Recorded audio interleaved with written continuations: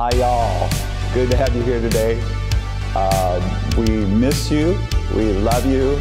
We can't wait for the hours, weeks, months ahead to see you. Hopefully, not that long. But thanks for listening in.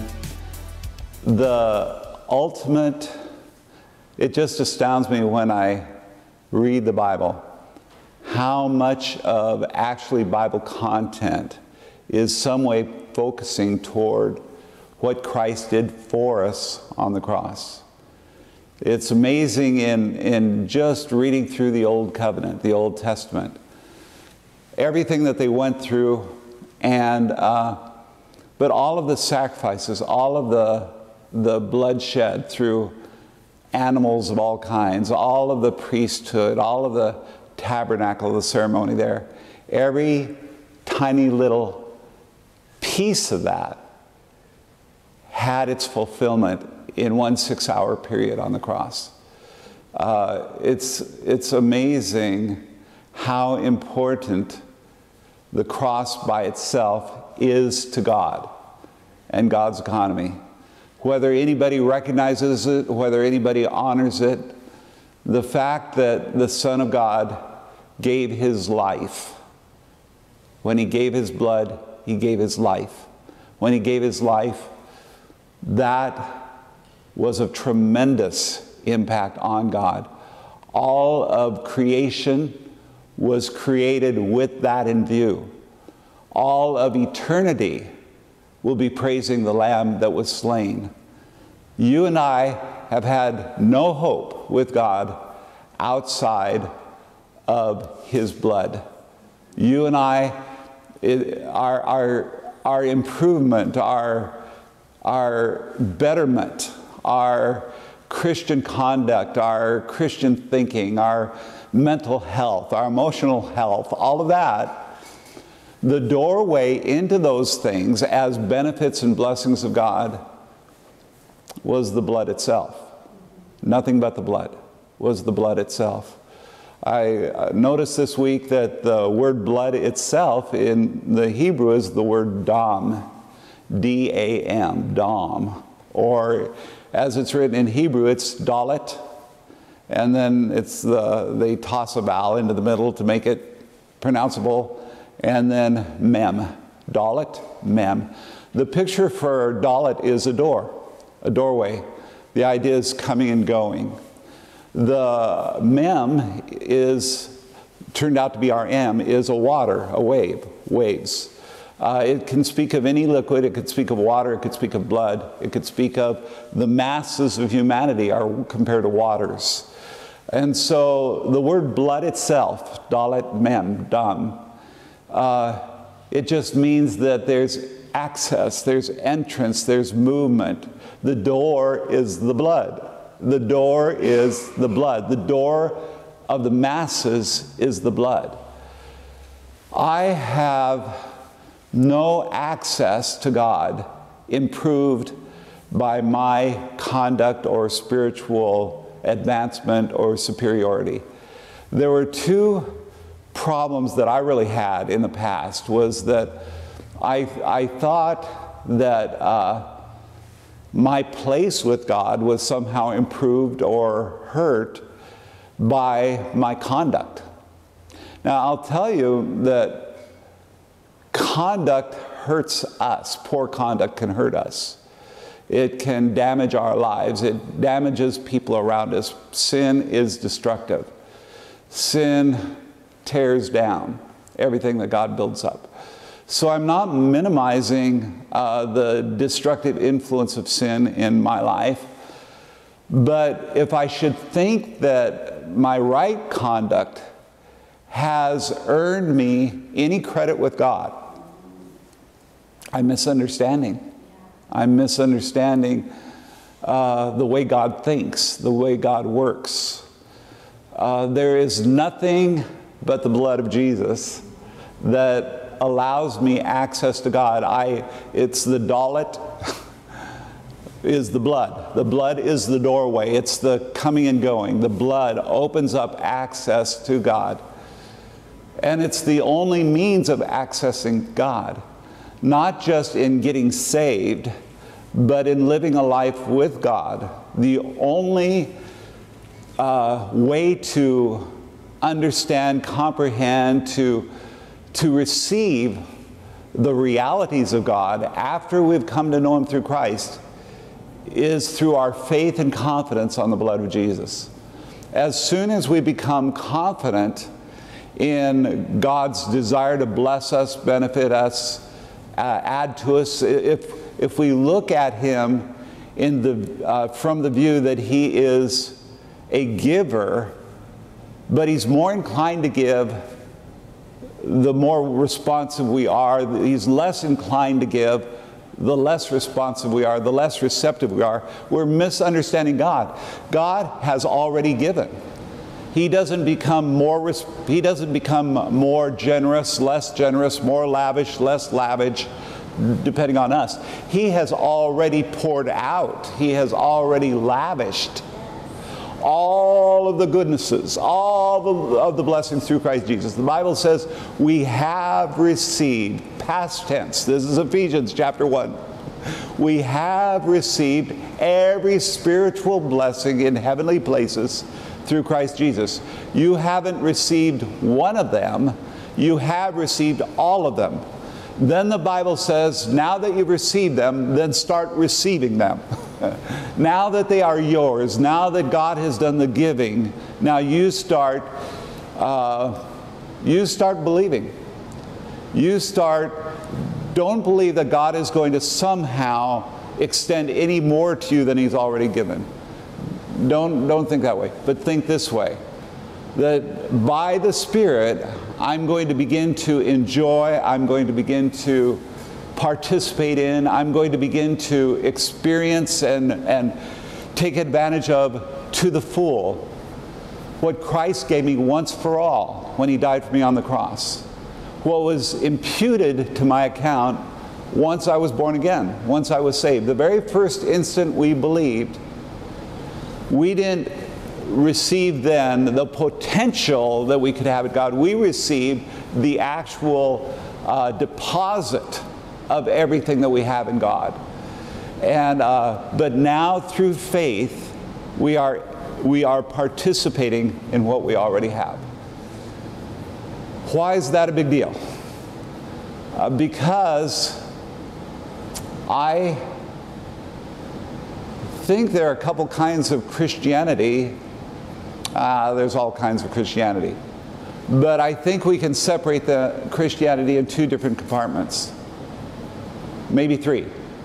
One is thinking that we must now convince God that He can give us more, that He could be freer with us, bless us more, use us more, minister through us more. Now I have proven how trustworthy I am, God.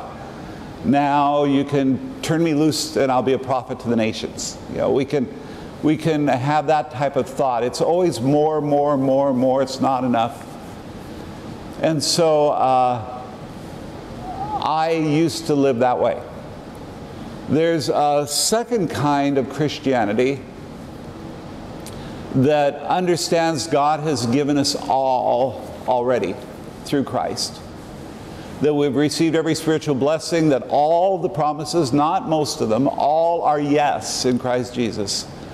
Can I confirm for you, and I believe this is true for me and every human being on the face of the earth, that in Christ Jesus, everything is one big yes.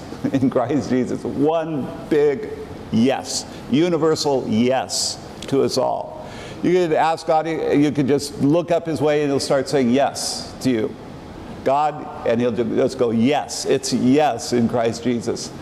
And so we have that in Christ. Now, that being the case, there are Christians that they understand that it's a finished work, it's all been done.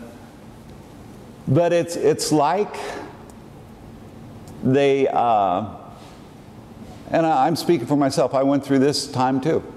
It's like they don't understand that that can be taken advantage of and capitalized on or left to waste.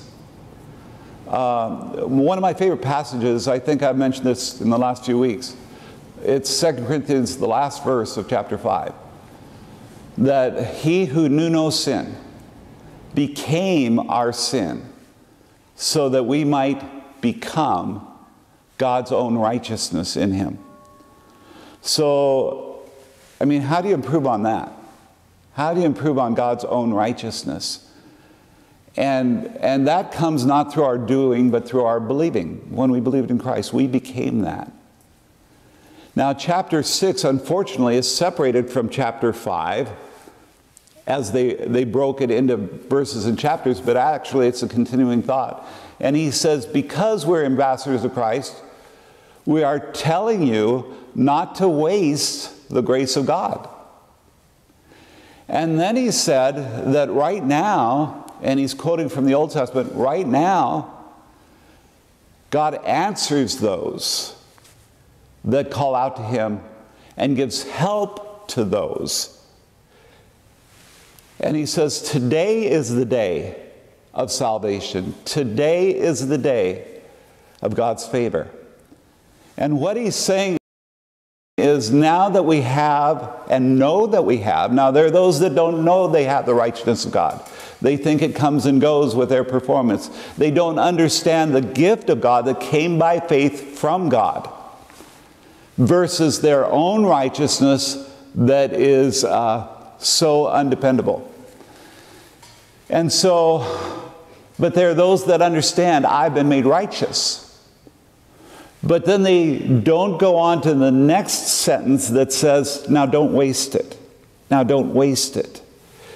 And it says that today is the day of his salvation. Today is of his favor. And in the first part of chapter 6 of 2 Corinthians, it says that in Christ, now that you're the righteousness, he hears you and he helps you now.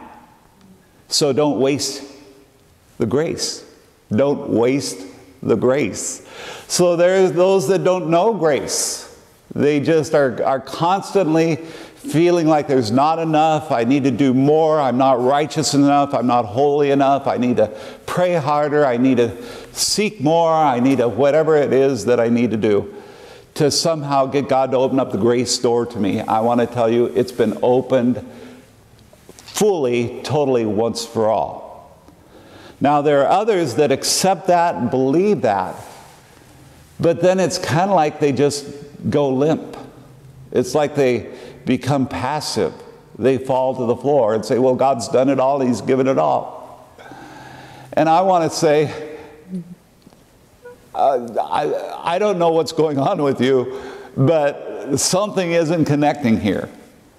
Because if you believe in Jesus, if you believe in the gift that he gave you, if you believe in the blood, if you believe in the oil, if you believe in the sacrifice of Christ, if you believe in the Holy Spirit that puts all of that into effect, if you believe in those things, then the Holy Spirit himself rises within you. The Holy Spirit, the person of the Holy Spirit who has been implanted within every believer on the face of the earth, he begins to rise up. And he begins to take over your life. He begins to dominate your life by faith, because you believe.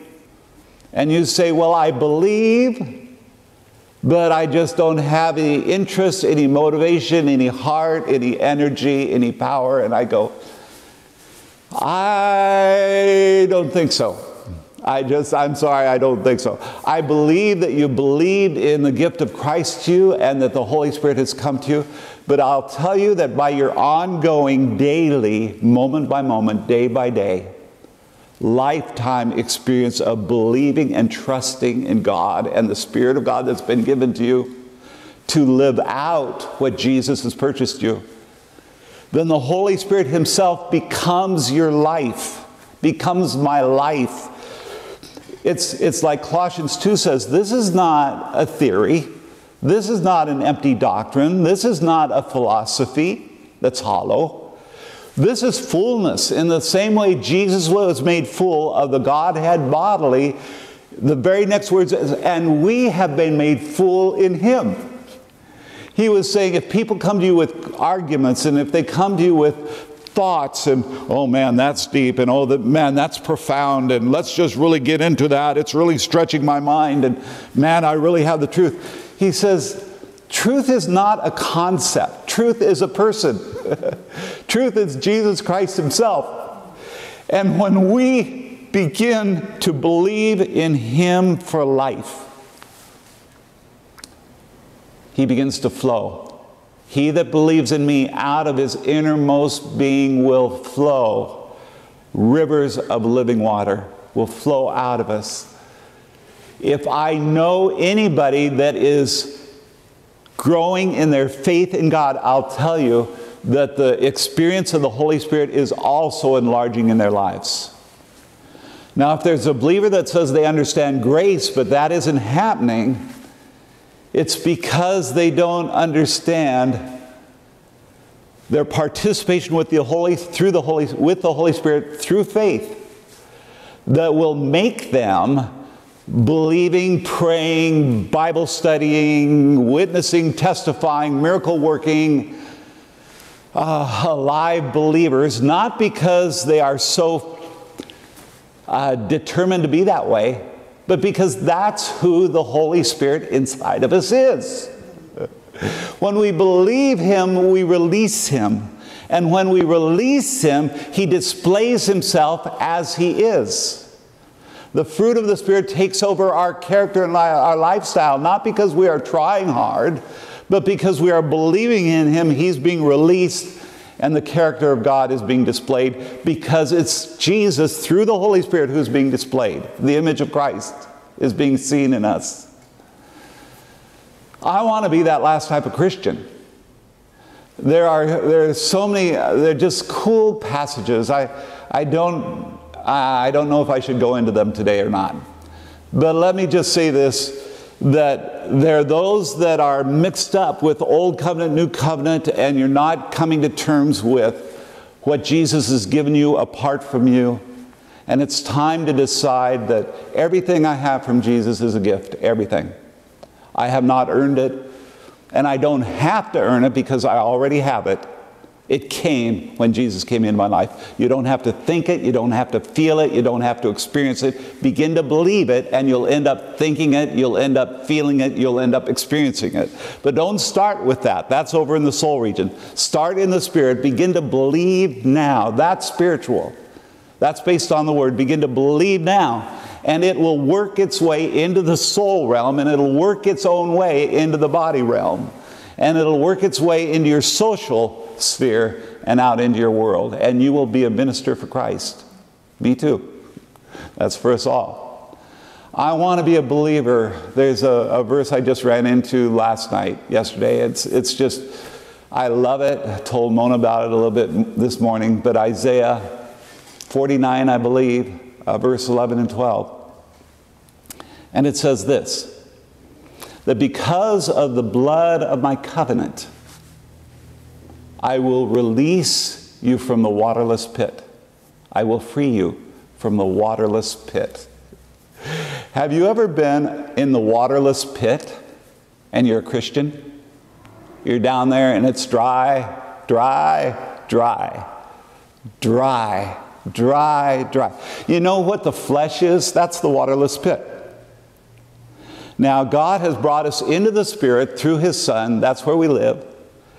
But if your mind's over in the flesh, that's going to be your experience. You have the right to live life out of what the Spirit provides, or you have the right to live your life, though God has freed you from the flesh, you have the right to set your mind there and live out of the flesh, and there is no water there in the flesh. The mind, will, emotions will not supply you with life. You got to take the brain and get it over here in the Spirit.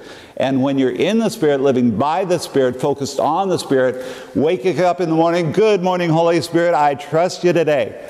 Going through your day and your mind and emotions are going up and down and you're going, Holy Spirit, I'm believing you right now. You go to bed at night, Holy Spirit, I trust you now. I believe you now. Then the Bible says, I will take you, if It's by the blood of my covenant. Sometimes we're so focused on new covenant, old covenant. New covenant is different than the old covenant.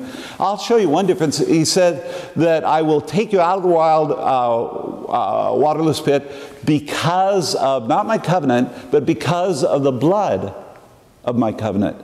Because of the blood of my covenant. It's not the covenant. It's the fact that his Son, who is God. See, if I create a bunch of stuff, what's more valuable, my existence or the existence of that stuff? I'm the creator. My existence is far more important. When Jesus gave his blood, it was his life that was being exchanged for our lives. And when his life was exchanged for our lives, there's no comparison to the value. He adequately, more than adequately, paid for our life by his life. That being the case, the blood of the covenant bought us freedom from the waterless pit. And God says, I will free you from the waterless pit. Now that we're freed out of the pit, the next sentence says, therefore, return to your fortress, you prisoners of hope. And I declare to you today that I will restore to you double. God has taken every believer and he has taken us out of the waterless pit. He has done that. But the next statement says, because I have freed you from the waterless pit and taken you out, now you return to the fortress, you prisoners of hope. And I will restore to you double. What happens is we get out of the waterless pit. We get out of the flesh into the spirit, which has happened for every believer, whether they know it or not. We're not in the flesh. There's not a believer on the face of the earth that is in the flesh, even if they worship funny. They're not in the flesh. Even if they are attention-getting people, they're not in the flesh. They are in the spirit. If you have Christ, Romans chapter 8, you are in the spirit and you're in the realm of the spirit. Now, focus your mind there and live according to that, Paul says. So, we have been lifted out of the waterless pit, out of the flesh, and we're now in the realm of the spirit. Since we are, like Paul said, let's don't waste it. Let's take advantage of this thing. Since we are in the realm of the spirit, then it says that now return to your fortress, you prisoners of hope. And I'm going to restore double to you. I have lived the experience for years in the waterless pit.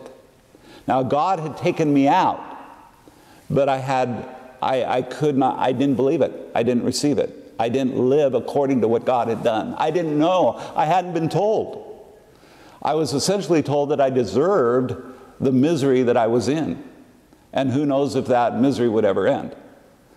But I'm telling you now, whatever you've gone through to this moment as a believer, I'm not promoting sin, I'm not excusing sin, I'm not condoning sin. I'm telling you that God has answered sin, that God has freed us from sin.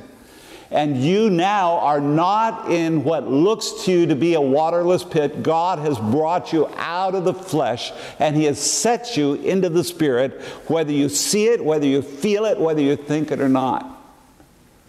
Now that being the case, then return to the fortress. Isaiah 49 verse 12. Return to your fortress. All of that strength you once had, all that prosperity, all of that provision, all of the security, all the safety, all the strength you once knew in God. God says, now that you're freed from the flesh, why don't you enjoy the life of the Spirit that's yours? Why waste it? Today is the day that God hears you. Today is the day that God helps you. That is life in grace. God says that there are opportunities beyond what you can believe. Now that all of the assets and all of the benefits of God are yours and they're mine. And I'll restore double to you. I promise you, I promise you, I promise you. Whatever you've done in the past, now listen to me please. God cares about the damage it's done to you and the damage it's done to people. But as far as your place in God, those things that are behind you, God does not care. God does not care.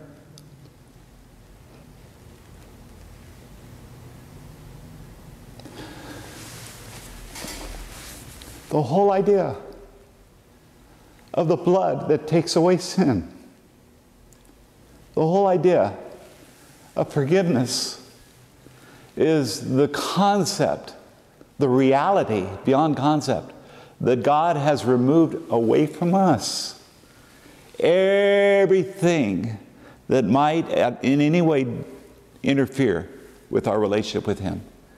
We have been brought near by the blood of Jesus. We have been brought close by the blood of Jesus.